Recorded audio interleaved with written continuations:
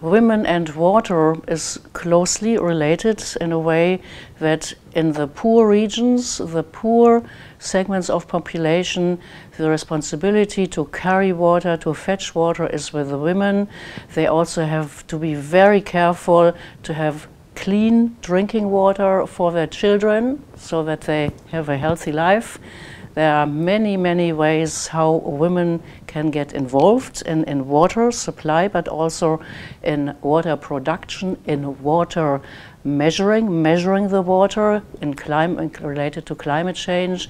There's services looking into water supply is mostly related to women. They do the work there, so this is also a focus area where one has to look into.